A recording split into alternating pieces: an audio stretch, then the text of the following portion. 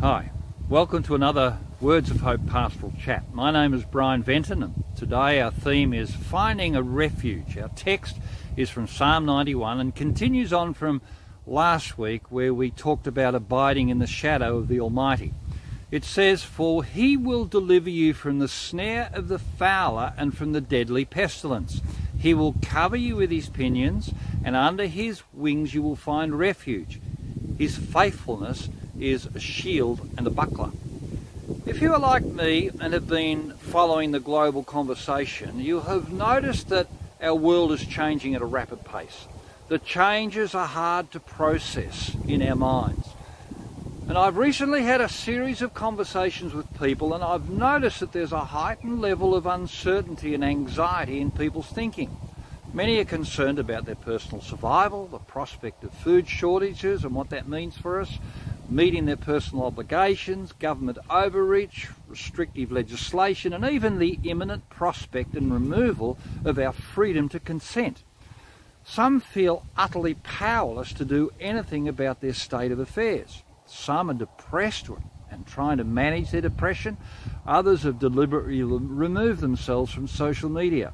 Others have blocked out information flows and drawn back from the narratives in order to protect their mind state.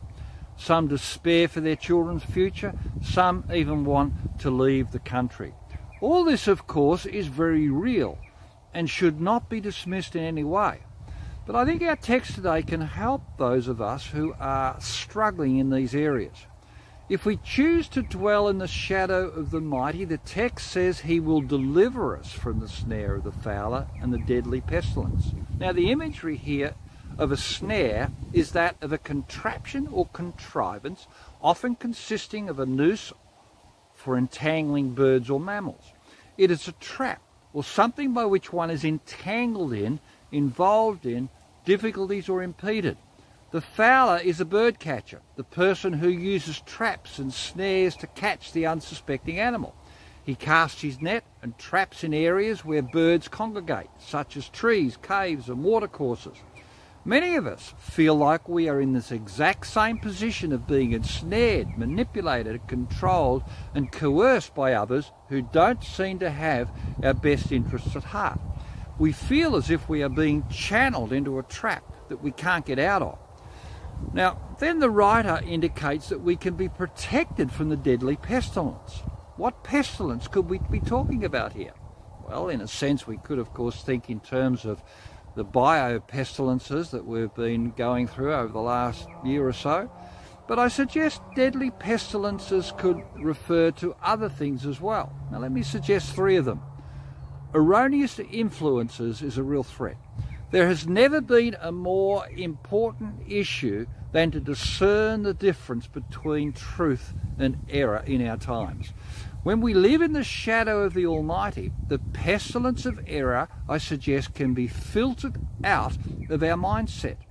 Now, it could also, of course, refer to our personal attitudes, our malignant behaviours, or our wayward thinking. Now, you might not realise this, but when we choose to live in the shadow of the Almighty, God can preserve us from going astray and falling away from truth. When we live in his presence, clarity of thinking becomes real for us. His perspectives on issues often become our perspectives on issues. It could also refer to the disease of fear and anxiety. Fear is the currency of the despot, as we all know. It's what they use to control us.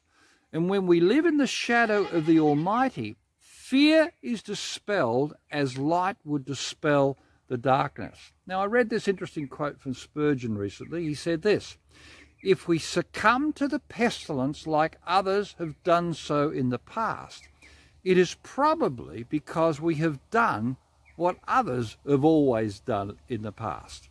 In other words, the way we think about our circumstances dramatically changes when we choose to live in the shadow of the Almighty. Then in verse 4 it says, we will experience the covering of God's protection. He will cover you with his pinions.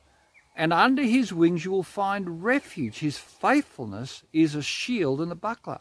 What is so powerful here is that our hope and protection is guaranteed by God's faithfulness. He can be trusted to look after us as a buckler. Now, a buckler was a small handheld shield that was used to ward off the arrows and the darts that were fired at us by the enemy. In this sense, God is our buckler, our refuge, who covers us with his faithfulness and protects us.